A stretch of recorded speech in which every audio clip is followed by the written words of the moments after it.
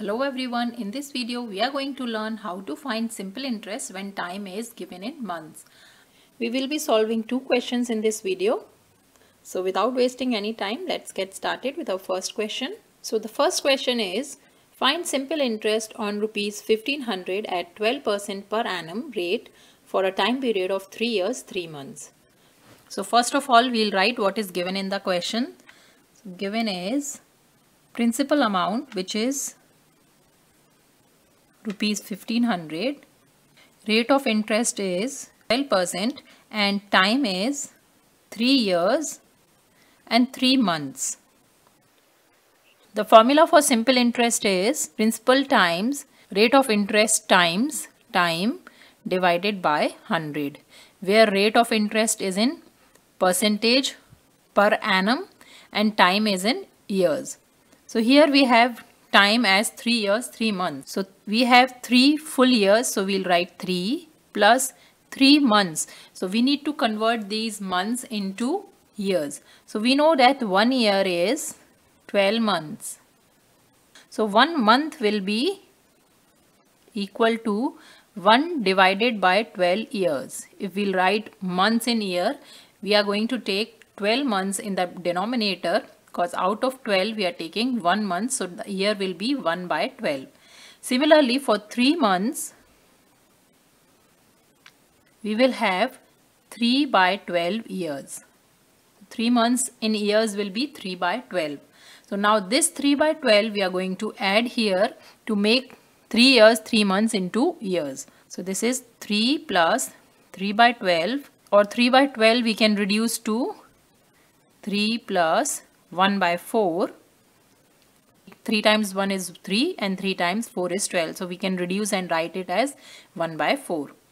So 3 plus 1 by 4 will be, we will take the LCM. So this will be 4 and this is 1 here. So 3 times 4 will be 12 plus 1 is equal to 13 by 4 years.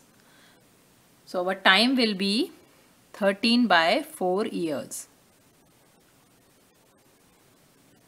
Now we'll put these values in the formula for finding the simple interest.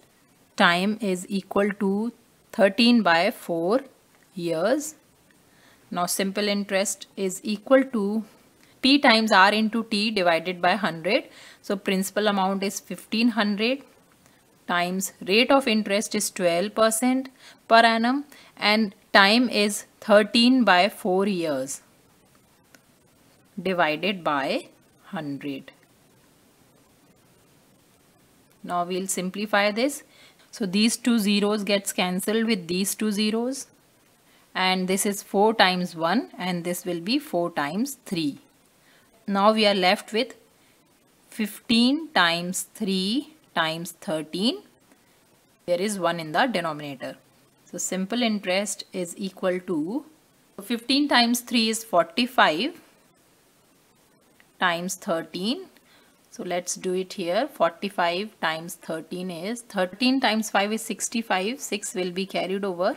13 times 4 is 52. 52 plus 6 is 58. So the answer is 585. So our simple interest is equal to rupees 585. This is our final answer. To understand this more clearly, let us solve one more example where time is in months. Our second question is, find simple interest for rupees 9600 at 7.5% per annum for a time of 5 months. So first let us write what is given in the question. Given is principal amount as rupees 9600. Rate of interest is 7.5% per annum. This is a mixed fraction. Let us convert it into improper fraction. So this will be 2 times 7 14 plus 1 15. 15 divided by 2%. Now time period is given as 5 months. We know that 1 year is 12 months and 1 month will be 1 by 12 year. So 5 months will be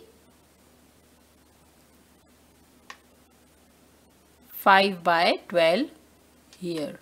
Time in year will be 5 by 12 years. Now we'll put the values in the formula for simple interest, which is principal times rate of interest times time divided by 100.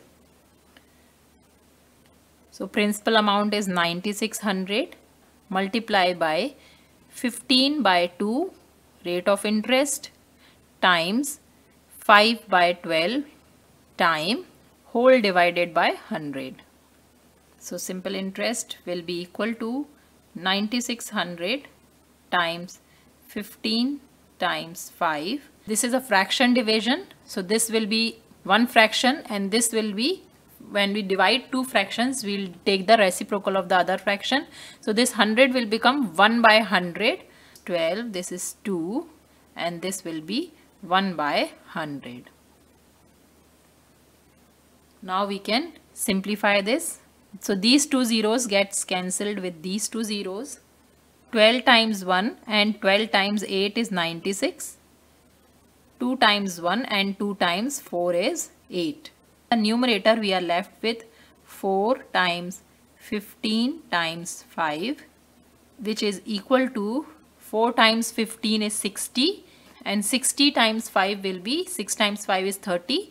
So 60 times 5 will be 300.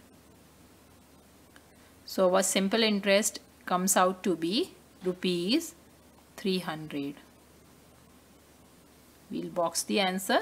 So this is how we can find out simple interest when time is given in months. We just need to convert time which is given in months in years by dividing it by 12.